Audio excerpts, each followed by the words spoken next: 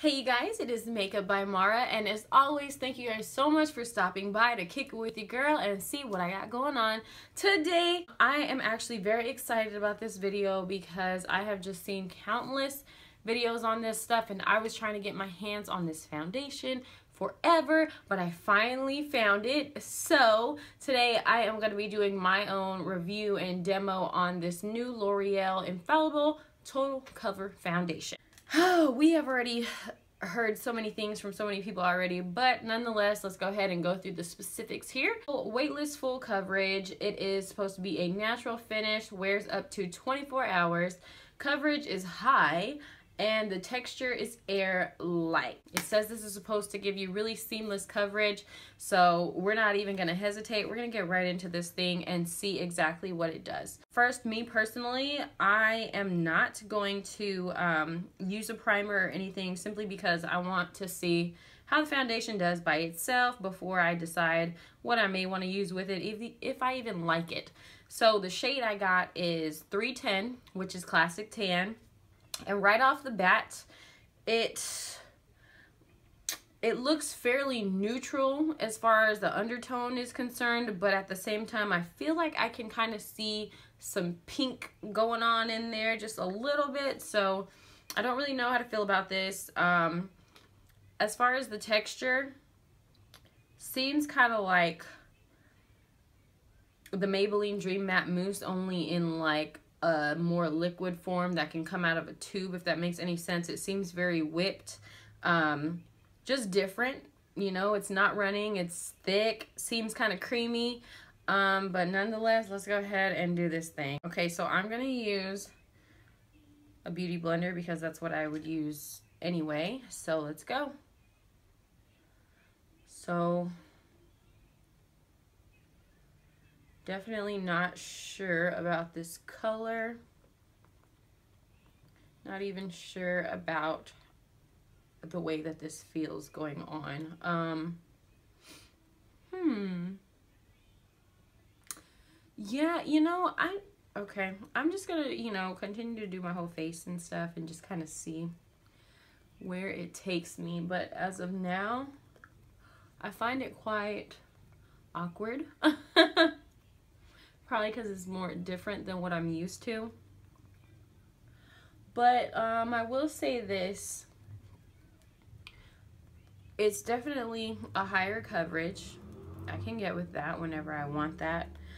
And when I'm first applying it, I'm just not sure about this color. However, once I get it blended into my skin, it definitely looks a lot better.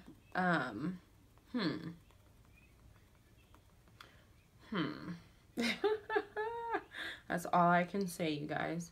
At least it doesn't have a weird smell, because the Pro Glow smells like paint to me. Okay, so this right now is kind of growing on me. Not really sure if it's total coverage or if my beauty blender might be taking away from the covering power. So I'm just gonna add a little more just because it says total cover. That means I want shit to be covered up the first time. So down here on my chin, I got a little dark mark right now.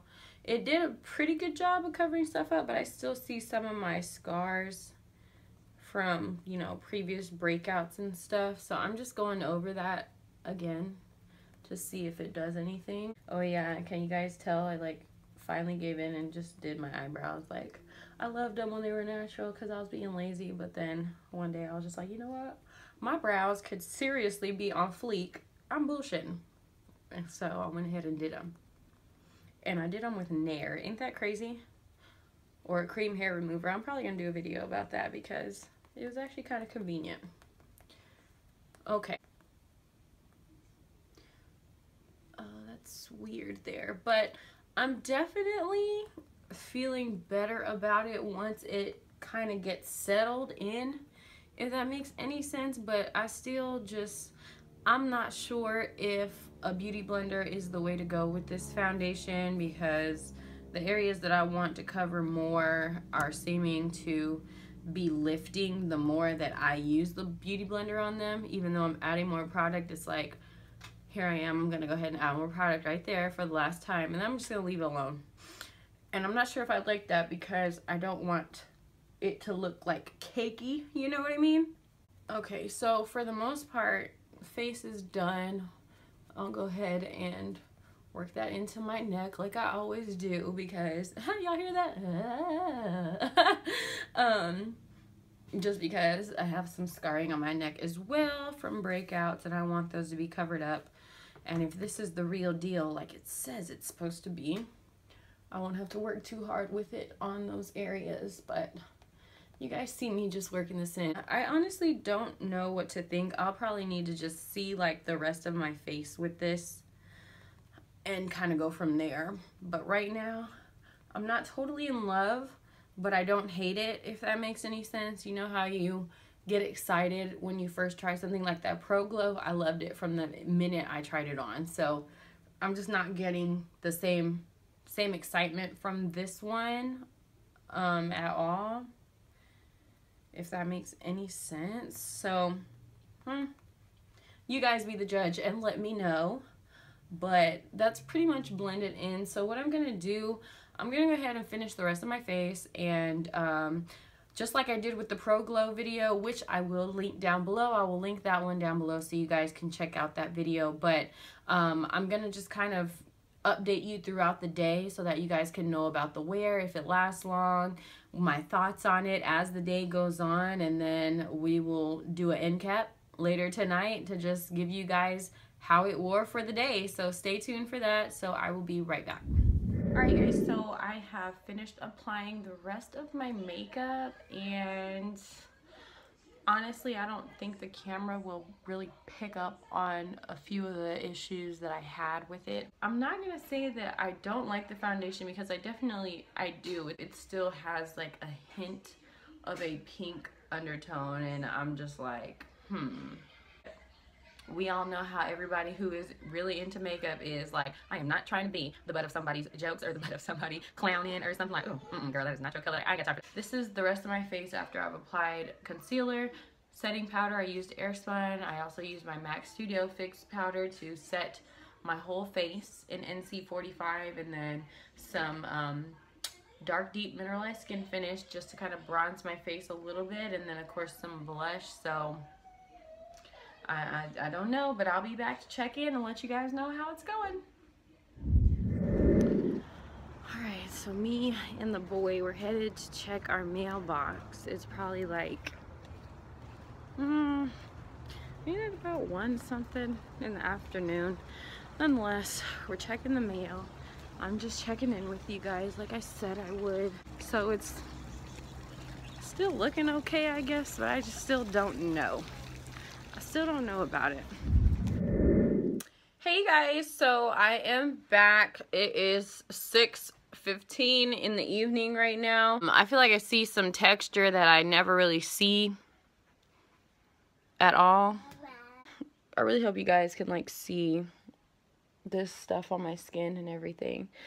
But for the most part, I feel like as the day went on, it got better. That light is distracting, isn't it?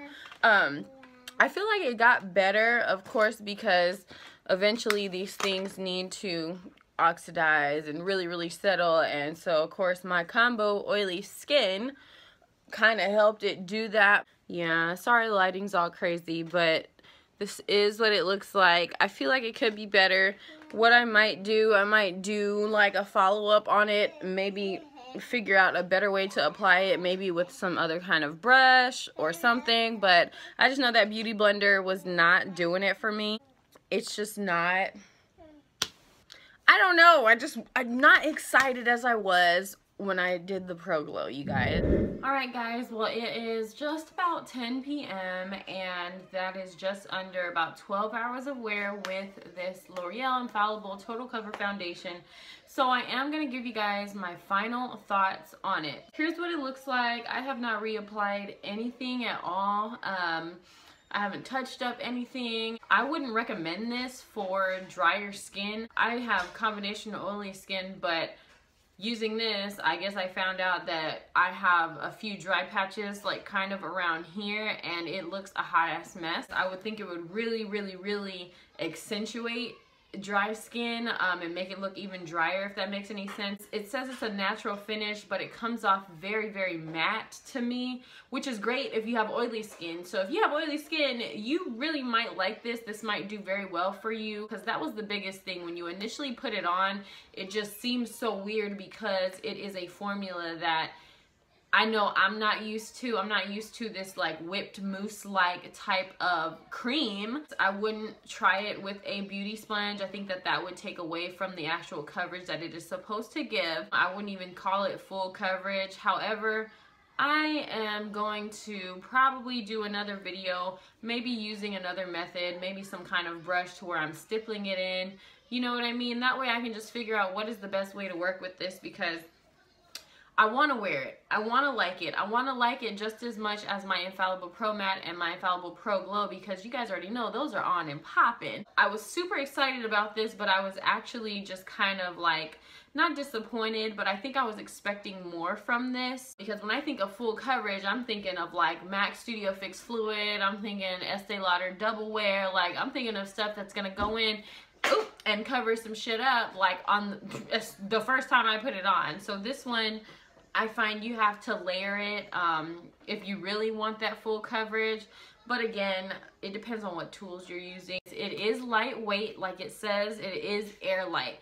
So even though you guys saw me sitting there just putting on to try and cover up some of the dark marks, when in reality, you can still kind of see a few things through it. The color was something that I believe everything else that I used in conjunction with it helped it out, because it did seem very neutral, but at the same time with a hint of pink in there, and I am golden, so that was something that my blending definitely had to be on point. And then of course I had to go in and warm my face up and use concealer, you know what I mean? I just had to do the whole works to make it blend and I can feel comfortable wearing it out and stuff. This is something that I think is cool. I think it's different. It's always exciting when something new comes out anyway, because the Pro Matte and the Pro Glow were just so freaking good, and they still are good. I think everybody's expectation for this was just like out of the roof.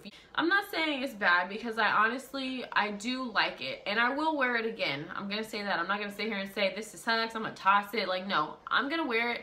This is going to be one of those challenges that we sometimes come across. You know, when there's something that you want to love, you just got to keep working at it and keep playing with it to see how you're going to make it work best for you. So I'm looking forward to trying that. I will do a follow-up video again with some other form of application tool. That way I can just see which way goes on better for me, and maybe it'll help you guys out. We're going to give this, I'll give it a thumbs up, so I'm not even too mad at them. I will give it a thumbs up. It's just different, and I think it's different for a lot of people. So that's one of those things where, hey, we gotta humble ourselves a little bit when something like this comes out. And you guys know how I am. I know it is probably not right. It's probably not right at all, but if you can, sneak a little sample at the store, you guys. I'm being so serious. Sneak a little sample at the store. You don't need much, just a tiny little bit, and see what it looks like. You know, don't be naive and just be like, oh, I'm gonna get this. No, get you a little sample,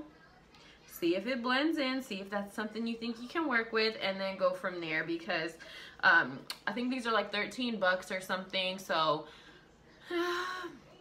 for whatever reason, drugstore foundations are becoming a little bit more expensive, but nonetheless, they're still cheaper than some of the big name brands and things that we find in Sephora and stuff like that. So it's still somewhat affordable for some people. So I would just recommend trying it.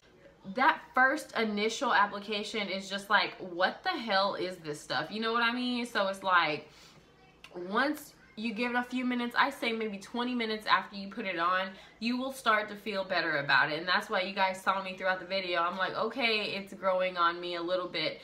And nonetheless, here I am almost 12 hours later. I can honestly say that I do like it, and I will wear it and use it. My concealer was acting a little funky with it too. I used the LA Girl that just was not sitting right with this for some reason. I don't know why, so I'm gonna have to try another concealer with it as well. But that's my experience. Again, you guys need to try it and see how it can work for you. It's at least worth a try, so there you go.